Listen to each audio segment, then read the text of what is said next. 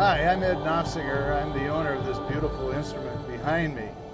This 12-inch refractor, which took more than a decade to complete, was custom manufactured to the most rigorous of standards by D&G Optical in Manheim, Pennsylvania.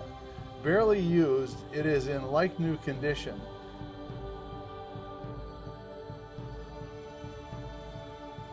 Due to poor health, I unfortunately need to sell this unique and much cherished telescope. The 12-inch achromatic objective lens is constructed of proprietary crown and flint glasses and was custom made to demanding specifications.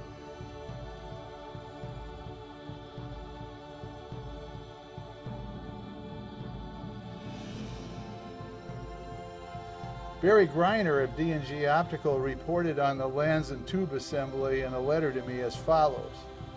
Dear Ed, please find enclosed lens number 11036, a 12-inch F12.2 objective lens we completed for you. This lens has been fully AR multi-coated as per your request.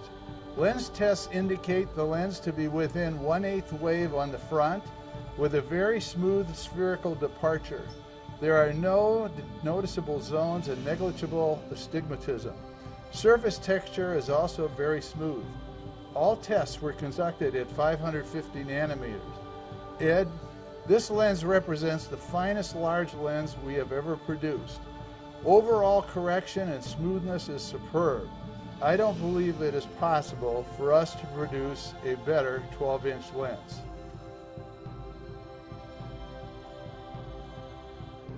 This is a unique research-grade telescope that is not only absolutely beautiful, but also a classic, as they are not making any of the large refractors like this anymore. It reminds us of the beautiful Unitrons and the old Alvin Clark refractors, telescopes that we saw and dreamed of in our youth. All materials used in this mounting have been chosen to avoid rust and to enhance longevity and stability. From specially selected stainless steel materials to aircraft grades of aluminum, this mounting includes push-button controls and all necessary electronics required for auto-guiding. It also employs RA and declination servo motors, which have a greater speed range, more power, and are smoother than stepping motors. All componentry is of the highest quality, for the gold contact switches to the special solid-state circuitry employed in the electronics. The hand paddles have high and low correction speeds on both the right ascension and declination axis, plus the micro switches buttons that are illuminated red in the dark to be seen. And a remarkable feature of this particular Series 3 mounting is that it uniquely incorporates both traditional analog and digital setting circles. The precisely machined analog circles include one that is 18 3/4 inches in diameter on the polar axis. Okay, this little panel here is the control panel that operates the whole instrument. And you have these toggle switches here, which you can go into lunar for the moon, solar for the sun, sidereal for the stars. And this switch here, you can go if you're operating north or south of the equator. If you go south of the equator, then everything has to go in reverse. The motors have to turn in the opposite direction. The setting circles are red in the opposite direction. This port here is for auto guiding. If you're taking long exposure photographs, you plug your auto guider into this, and the hand paddle plugs right into this, which through the push buttons operates the telescope, and that's where it goes. The hand paddle also has additional controls. You have F for fast rate, S for the slow rate, and G for guiding in the center. This is a 3-position switch. These little push button switches are illuminated red in the dark. They're gold contact switches, and they're very high quality. They're made in Denmark.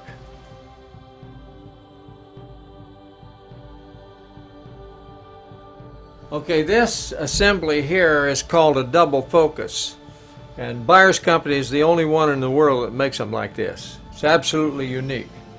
It has one focus here to bring the tube in and out, It has a rotating fine focus here, which allows you to very accurately and sensitively focus for an exact focus of your camera or spectrograph or whatever instrument you're using. So you have two focuses here.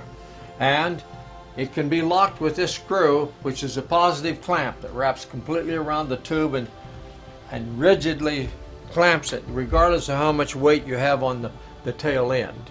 Okay, this is another unique feature of this refractor. This big piece of steel is solid steel, and we put that on there. It's very heavy. We put that on there to act as a counterweight, and it helps to counterbalance the tube assembly. This is a stainless steel ring that allows the astronomer to grab a hold of the telescope and move it anywhere in the sky by grabbing this ring. These are special clamps which hold these heavy steel pieces in place. So this whole assembly here is quite heavy, and as I said, it acts as a counterweight. How long did it take to make that? This steel ring required a week of time to make this and incorporate it into the system of machine shop time. Quite expensive to make. This telescope is secured by two stabilizing struts. They're basically custom-made, hand-machined turnbuckles to prevent this telescope from moving at all in extremely heavy winds or an earthquake while it's stored. And there's two of these. We'll start with one, and you'll see this is included with the telescope. And we just take these off.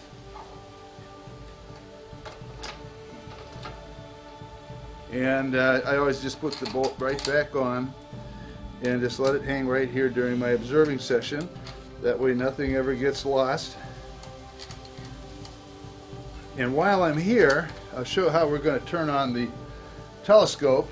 I just plug it into the light socket and turn it on. And now she's running.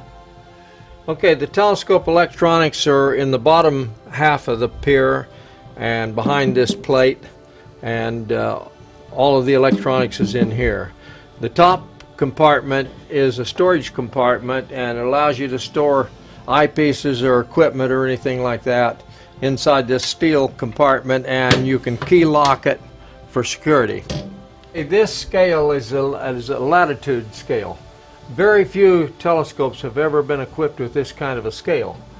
The reason we put it on is so when you set the telescope up and try to align it parallel with the Earth's axis, the polar axis, parallel with the Earth's axis, it makes it very easy to do so, because you can read off the elevation of the polar shaft above the horizontal plane just by looking at this scale. This mounting can be used any place north or south of the equator. The mounting is designed for this big circular bearing, and the center of gravity is directly over the two bearings, so that you can go down pretty close to zero or way up here without off-balancing the mounting. It'll still be with the center of gravity, will still be correctly spaced. Circle. This is called the right ascension circle, and it tells the astronomer the position of a star east and west. And it also has a vernier scale, which is on the top side, and this motor drives that circle at the same rate that the polar axis is turning through the sidereal driving system, so that wherever you move the telescope, it always correctly reads the right ascension of the object under observation. All right, this is the part you'll want. Swing around here, and then we'll get it looking right at the sun shortly.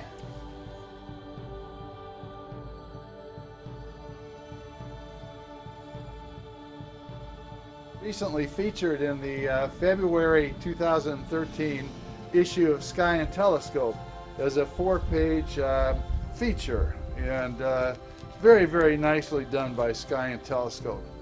But I'm very proud of this instrument. It's going to be very hard for me personally to let it go, because it is the fulfillment of a life stream. But whoever has it is going to have a wonderful, wonderful telescope, and I hope they enjoy it for a lifetime.